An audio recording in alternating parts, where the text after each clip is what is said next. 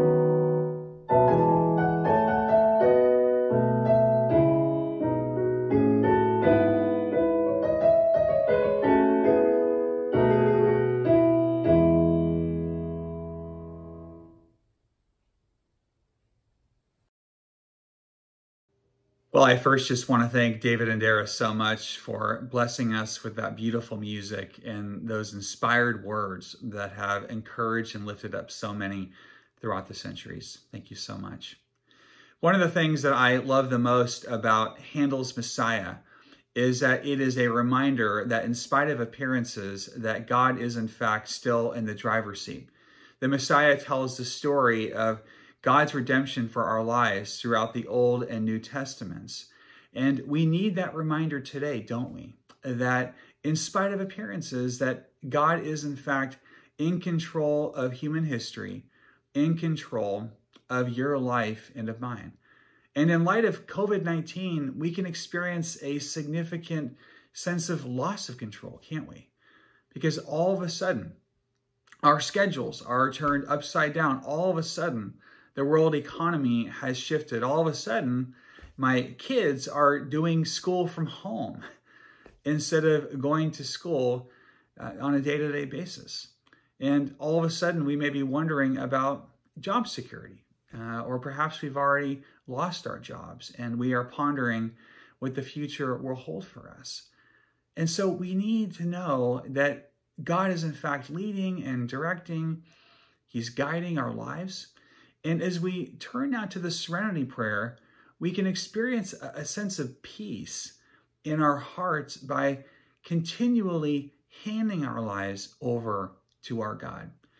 The Serenity Prayer by Reinhold Niebuhr in the early 1940s is very well known, but what's so interesting about it is that most people know the first third of the prayer. It has been often recited and prayed at groups like AA. It's a common liturgy at AA meetings, and it's known in pop culture, and many of us maybe have read it online, but oftentimes we know just the first third of the prayer. And tonight we are not only going to be learning and praying the first part, we will be reading the other parts too. And here's how the prayer goes. God, grant me the serenity to accept the things I cannot change, the courage to change the things I can, and the wisdom to know the difference.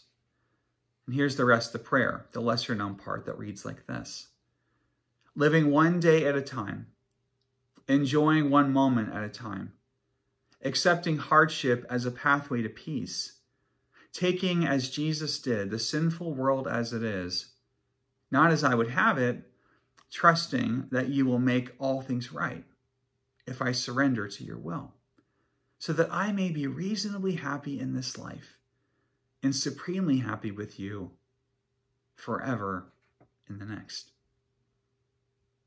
Amen. Well, this is not a prayer that can be found in the Bible. It is, in fact, one that has significant biblical support.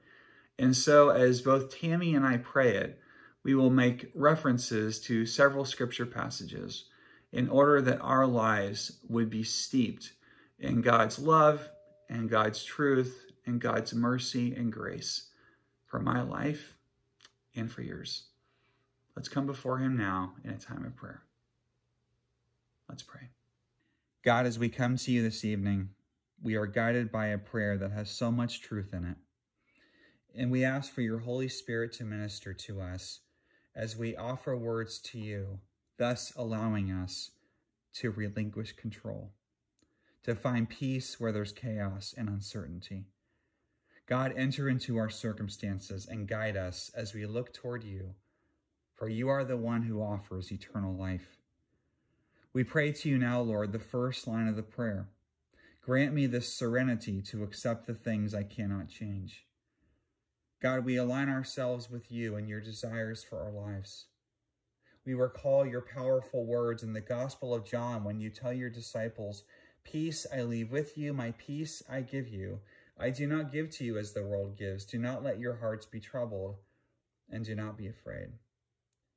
Lord, with trembling hands, trembling with awe, reverence, and wonder toward you, we beseech your mercy. We pray for this peace that in Philippians tells us surpasses all understanding, one that guards our hearts, minds, and wills in the love of Christ.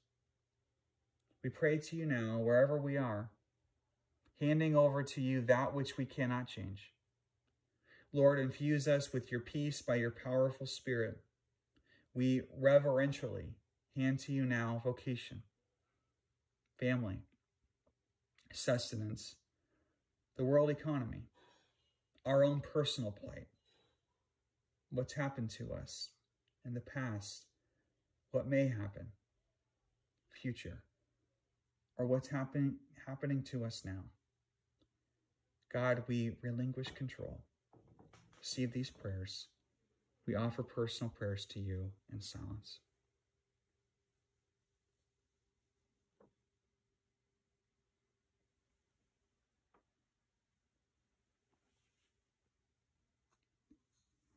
God, continuing on, we pray the following verse of the prayer that reads, to grant me the courage to change the things I can. Lord, as we look toward the scriptures, we're reminded of countless forms of courage and the many examples where you command your people to live with fortitude and strength. Repeatedly throughout Joshua, we read, be strong and be of good courage. Do not be afraid, nor be dismayed, for the Lord your God is with you wherever you go. God, your promise to be with us provides us with all the assurance we need to live bravely, boldly, and intentionally with our lives. We confess that at times fear creeps in. We quickly forget our identity. We are your children, beloved, cared for, cherished by you. We release fear and worry, and we invite you to outline for us in the coming days how we can be agents for change. We invite you in and we ask you to be our protector, to defend us from that which robs us of our joy and prevents us from being a conduit of your mercy, your love, your peace, and your grace in a world in need. Grant us courage to enact change. In silence, we surrender body, mind, and soul to do your will.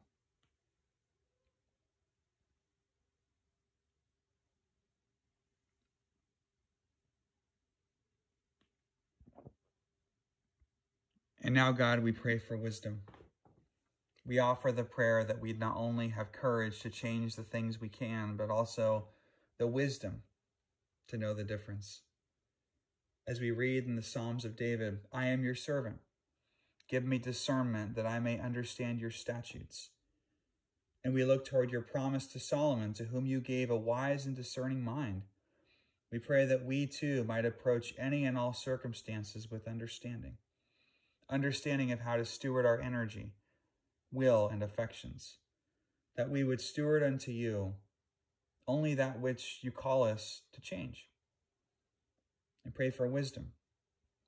And we give to you those areas of gray where we long to know if we could do more in relationships, in our work, in our day-to-day living, in this nation, and throughout our world.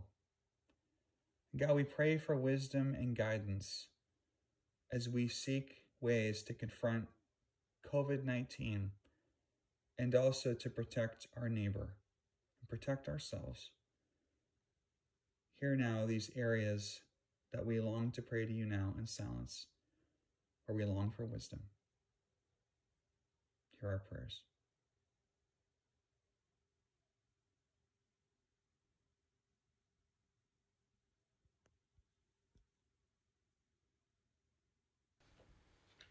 We now join our voices together, Lord, in the first phrase of the lesser-known section of the Serenity Prayer.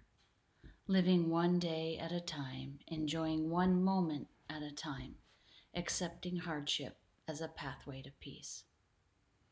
Lord, your word reminds us that each day is yours and that you only give us one day at a time. When we get ahead of this day that you have given us, that is when we begin to worry.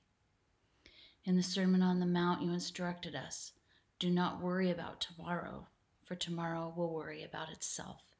Each day has enough trouble of its own. In these uncertain times, it's easy to let our minds wander to the fears of what might be. Help us instead to rest in you, taking each moment as it comes, drawing our strength from you, using the words of the psalmist to remind us, God is our refuge and strength, an ever-present help in trouble. Therefore we will not fear, though the earth give way and the mountains fall into the heart of the sea. The Lord Almighty is with us. Difficult times draw us to the strength of your presence. We pause now in a moment of silence to relinquish our fears.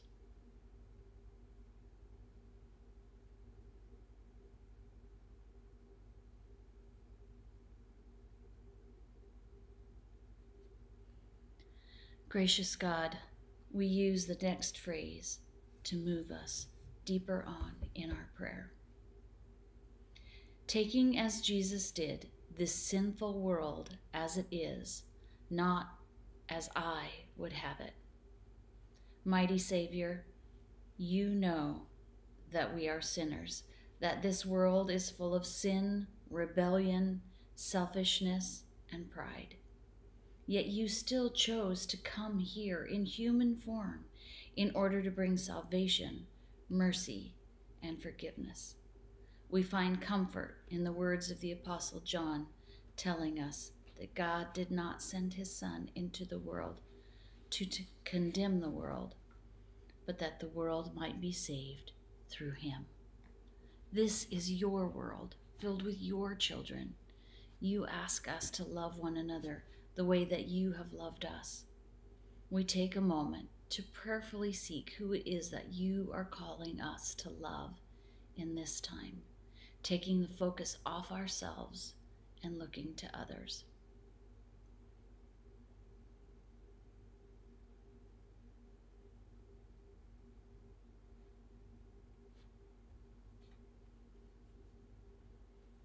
God, we bring you the next phrase of this beautiful prayer, trusting that you will make all things right if I surrender to your will. Powerful God, times like this remind us that we are not in control. It is not up to us to make the world right. We know from your word and from our own lives that when we yield to you, you will put things right. So much of Scripture tells us that this is true. Psalm 9 says, "Those who know your name trust in you, for you, Lord, have never forsaken those who seek you." We trust that you have not forsaken us now, and that you want us to seek you in this time of uncertainty and fear. Your perfect love casts out all fear. We look to your love and grace that we might not live in fear. Show us what fear we need to lay at your feet.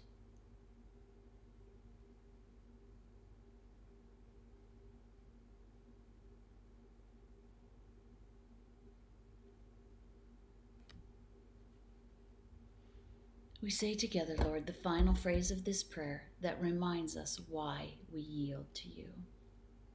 So that I may be reasonably happy in this life and supremely happy with you forever in the next. God of eternity, you have promised us something far sweeter than the struggles of this world. You have promised us an eternity in the fullness of your love, an eternity that makes the brightest moments of this life appear as the flicker of a candle in comparison to the glory of your presence and the richness of your love, completely unveiled. Oh, the supreme happiness of that place where there is no sin, no disease, no pride or jealousy, only the powerful love and presence. In this time of trouble, we cling to the promise of 1 Peter, and the God of all grace, who called you to his eternal glory in Christ, after you have suffered a little while, will himself restore you and make you strong, firm, and steadfast. Thank you, Lord, for this promise. It reminds us that this life will involve suffering, just like what we are experiencing. But you will restore us and call us to eternal glory. There is nothing greater. Thank you, Lord, for the wonders of technology that allow us to stay connected in a time requiring social isolation. We praise you that even though we can't gather in one place, we can gather in one spirit, your spirit that unifies us despite distance and trouble. We always have things to be thankful for because you are a good and gracious God. Amen. Thank you for joining us in this time of prayer, in a season when so much has been canceled and so many of the freedoms that we're accustomed to seem to have been taken away from us. We are reminded that prayer is not canceled, that our faith has not been taken away from us, and that we do not need a sanctuary to gather, and that God is not limited by the walls that where we gather, and his presence is not blocked from us because of a virus. I encourage you in this time to reach out to one another. Just as we use technology to bring this prayer to you, this prayer time, or to bring Sunday morning worship to you, use the simplicity of your phone or the technology of your computer to be present with one another, to pray for each other, and to lift one another up. Blessings and good night.